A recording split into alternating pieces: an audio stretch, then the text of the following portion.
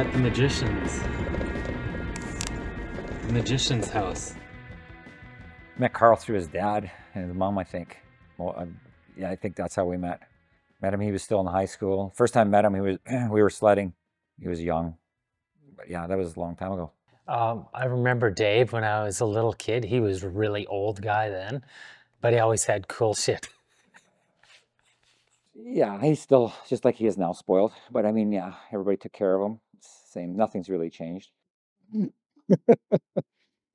My mom and dad moved to Westlock in '83, so I was probably 8 years old or something like that, maybe '82, and grew up there for, you know, till I finished school basically, and lived there for a few more years. My folks had a snowmobile and motorcycle dealership there, and I had uncles on my mom's side that always had cool old Mustangs, and always loved hot rods, and that's kind of where I'd got the passion from.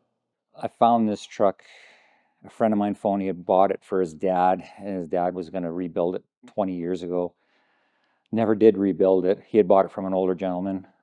So I phoned Carl, mentioned to him, and said, hey, we can get this truck. Are you interested? He thought maybe it was a good idea. So I went and looked at it. It was a really solid truck, like a really, really good truck. So I went and bought it, brought it back, and then it just kind of spiraled from there. It was just going to be a quick build. It was, the steel on it was immaculate for the age, and we decided to, okay, let's give it a try.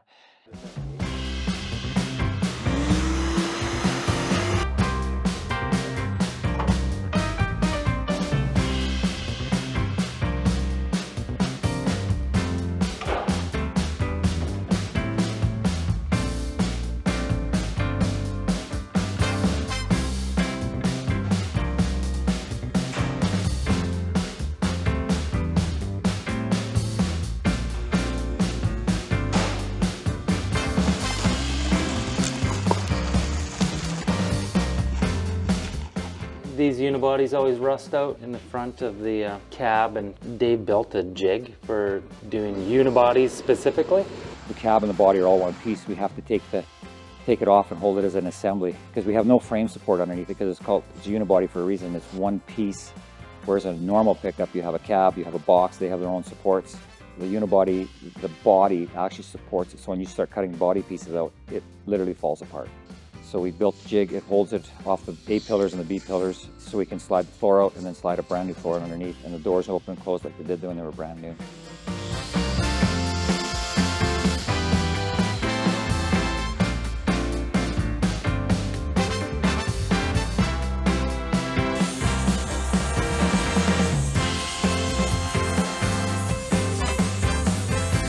Taking the front end out, we have to move it back a 1/4 inch.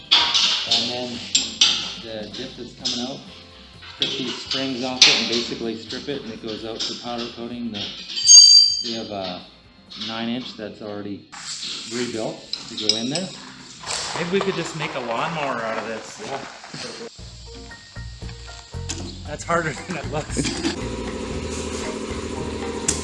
Yeah, so to mount the Crown Vic front suspension and on the F-100s, we take the tubes out of a factory Crown Vic car and install them into the factory frame of the F-100, just so it has the same strength as what the Crown Vic would have. The reason we use Crown Vics, and most people are using them on trucks, is because they fit the frame so well, and their weight rating is very much similar to the pickups. So you don't have to change much as far as spring rates, shocks. They're just a perfect choice for the F-100.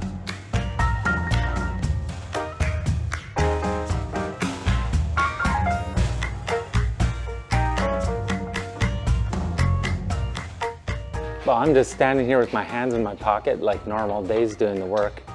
But this is the CNC plates that tie in basically the lower control arms into the frame. So those are a CNC'd piece, and they go right onto the brand new mounts. It's pretty slick. Now it's going to drive like a new car instead of an old truck. You know what it means working on Shelly's truck for this last little while? It means that my truck's gonna be another year. You know what they say? One hot rod for the wife, happy for life. When we C-notch the back of the frame, we also box it for extra strength, just so the frame, we don't have to worry about flexing. The plan is to haul bikes in the back of this truck, dirt bikes. So it's got enough room for 3, so it's got to be strong enough to haul 3 bikes, plus fuel and helmets and stuff like that, and clothing.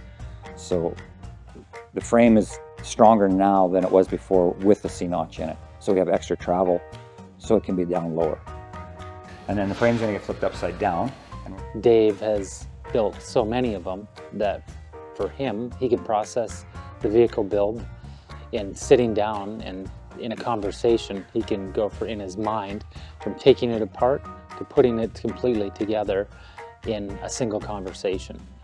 You know, I admire when you go through a shop, there's a lot of people that have really cool stuff in their shop and lots of cool tools, but there's very few people that actually wear the tools out. You know, and that to me is, that is something that speaks of, you know, his not just skill set, but, you know, experience. Like how many times you have to turn a wrench to wear the wrench out, you know. You just don't see that. One day started stripping it. We found a really nice carabiner green underneath it, like really nice. Oh my God, am I in over my head? Yeah, probably, but that's like any good project. So we got engine, transmission. Really, we should have it at least mocked up and in the frame in the next few days.